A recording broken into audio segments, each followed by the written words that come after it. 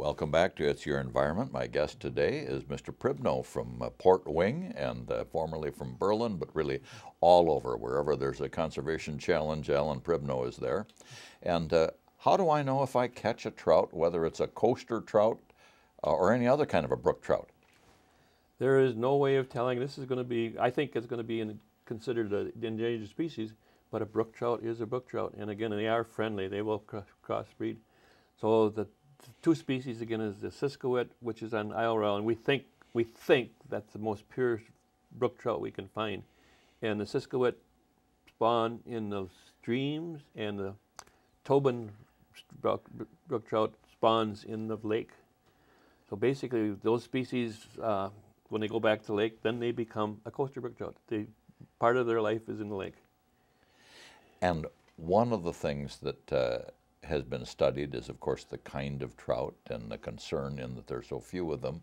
And if we're canoeing or kayaking along the edge of Lake Superior and we are dragging a spoon or a spinner and we catch a trout, if it's a brook trout, we probably better play safe and safely release it. Yes, and they are very rare. They do exist, the actual coaster. And yes, if you catch 20-inch brook trout, throw it back. Don't mount it or anything else like that. It might be one of our last brook trout. Now, some people have done some wonderful things in reconstructing streams that will support these coasters. Can you tell us a little bit about that? Okay, again, I have some pictures of the Brule Sportsman Club, and they started a stream. It's off the Brule, which is a famous stream. And it's a tiny one, and basically it was small. And when we took the sand down, we can find artifacts from the 1800s.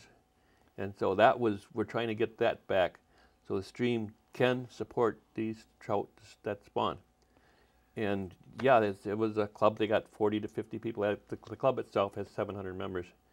And part of the summer, they clean these streams up. So we get, like you said, a tag alder is not a good species. And it shows what they did. Basically, the streams for brook trout were nice and clean and everything else, but humans made a big mess of it again. Now we're trying to get it back to where it was in the 1800s. Well, some of those pictures that our viewers are going to see show how those streams have gotten clogged. They don't have the right plants to hold the sand out of the stream. Tag alders are constantly dying and tipping over and clogging the stream. This means that more sand accumulates. If the sand accumulates, there's no gravel for the fish to spawn on, and pretty soon you've got a trickle of real useless water. But boy, it takes a lot of work to reverse that. Are these all volunteers? They're all volunteers, and basically that's what we're trying to get is people working on the Bark River, volunteers. And my plan, I went to the DNR and said, okay, can we do this? Take 2,000 feet of stream and have 10 groups that are going to walk on this stream and get this brush and the tag alders, get that away from the stream and get the gravel down. It's only 3-4 feet down. I talked to older people that were in the 70s that they did catch a lot of brook trout, and they're quite sure they were coaster brook trout. Now, you're reconstructing a stream. You had to have DNR approval. Any other approvals? Basically, we haven't got that far. Oh, you don't? No, we're trying that right now. And I went to the DNR and said, okay, this is doable, and it won't cost you any money. All we need is a supervisor. And right now, I think they're waiting to see about the decision if it's an endangered species. So the stream that we're looking at, the Bark River, it's a small stream from here to the wall.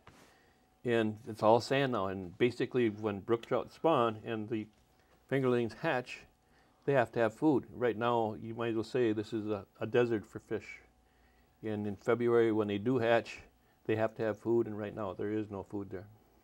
I see. And some of those foods for trout are pretty complex, aren't they? Yes, There's a whole cycle of insect larvae and that sort of thing. How do you get that recreated, or will that just follow a healthy stream? Well, basically, we go back to the gravel and put the logs, and most of them are cedar, get them down so it's 2-3 feet of water, and they can spawn, and then they should survive until they get 4 to 6 inches and then go back to the stream and become coasters. How many of these streams really need saving, like the ones you're working on right now, the bark? Lots and lot, and the bark is the easiest. It's only 3/4 of a mile from the headwaters down. And yes, I think it's an experiment. We might fail. But even if you fail, you learn something.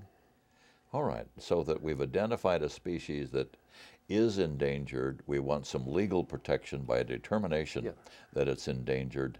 We want a lot of volunteers who care that the next generation won't have to find out about a coaster brook trout by looking in a book. Yeah, my plan was to get 10 groups and 10 to 15 people, not a group, and take 200 feet of stream, and this is your stream, and protect it. And it's going to take 2 or 3 years. We know that. And after they spawn, and again, right now the DNR does not want to stock the Coaster Brook Trout. The Iron River Fish Hatchery does have them, and they are protected species because they might disappear with bad weather or whatever. So yeah, basically I think if we get these 2 different species and let them spawn and let them wash in there and make sure that when they're fingerlings that they will survive until they're 5 to 6 years and go back to the lake. Very interesting that we can attempt to reverse Yes. what we've done in the last 200 years that Yes. totally ruined what Mother Nature had for us, isn't And it? humans are kind of not, they should probably be endangered species too, I guess. Well, short-sighted and profit and greed Again, logged. just ignored everything, and we've done it with our marshes here in this part of the state.